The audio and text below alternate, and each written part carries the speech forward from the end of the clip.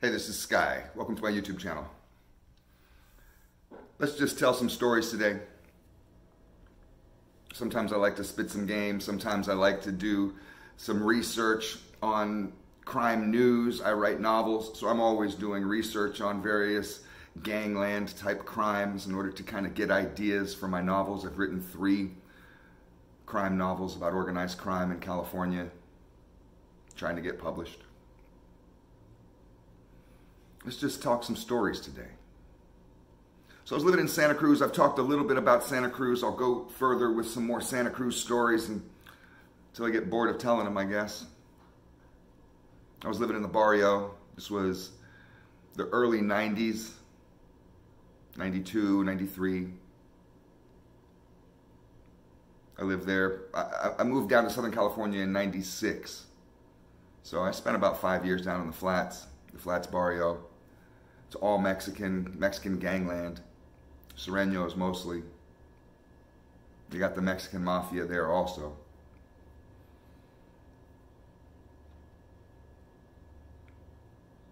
I was kind of getting more and more involved with these guys the longer I lived down there. So I was hanging out with the Sureno gang more. I was making friends with some of these older Mexican mafia shot caller guys.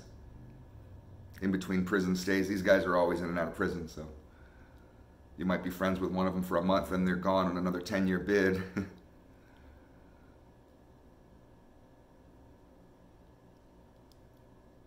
You know, I learned right away that in order to get along down there, you're going to have to just tolerate all the activity. And of course, keep your mouth shut. Now, I've never been a snitch, but you might be tested. I was sitting around one night watching TV. I hear a tap on my window. My apartment was ground floor apartment on the corner of the building. And on what it looked out to the street on one side, and on the other side, where my bedroom was, it looked out to a basketball court. There'd be guys hanging out in the basketball court, all Sureno street gang members, selling dope, running their turf. And then very often there'd be guys hanging out in front of my building also, which meant their backs were up against my windows. So, I mean, I had to make friends with these guys. I started smoking pot with them just because that's a good icebreaker. I'd go out front and smoke a joint with these motherfuckers. There's 10 guys up against my building selling drugs and wearing bandanas, tattoos all over their faces and shit.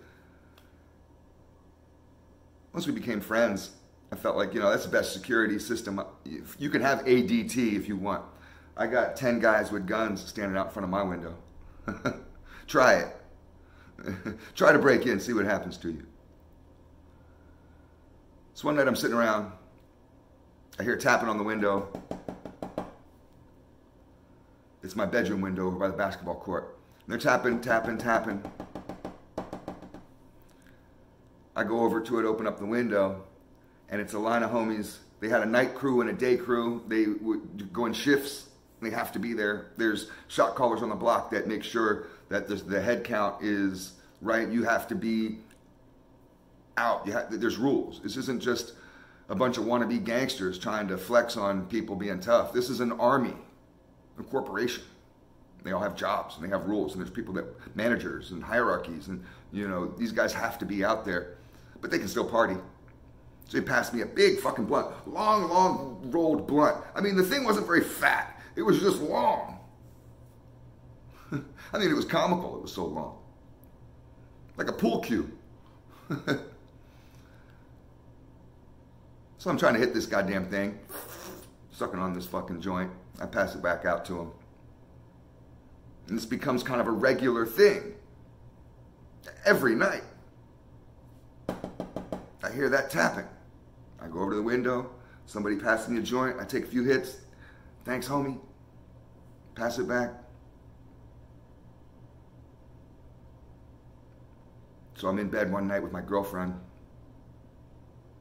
Now my bedroom windows are all around. My bed was right underneath a window that looked out to the basketball court. It's late. I mean, we're asleep. 2 in the morning, 3 in the morning, whatever it was. I hear that tapping. I'm just like, man, it's too late. I look out.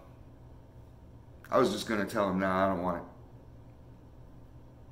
I look out to see who it is. And it's 3 guys I know. One guy with his back turned, so I see the back of his head pressed up against my window. And 2 guys facing him. And the 2 guys are stabbing the one guy. Stabbing him over and over and over. Just sticking him, sticking him, sticking him, sticking him. Both on both sides, just sticking him. I mean, fast. This guy's clawing on the windows as he's being stabbed by these 2 guys. I know who all 3 of these guys are. I hang out with them every day. It's none of my business. I ducked down because I didn't want anybody to see me seeing them. You know, I don't want to get caught up in this. I don't want to be a witness to a murder. Even if you are a witness to a murder, you don't want to be witnessing a murder. You don't want people to see you.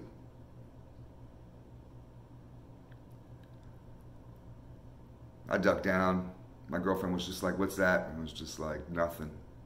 Tried to go back to sleep. She went right back to sleep.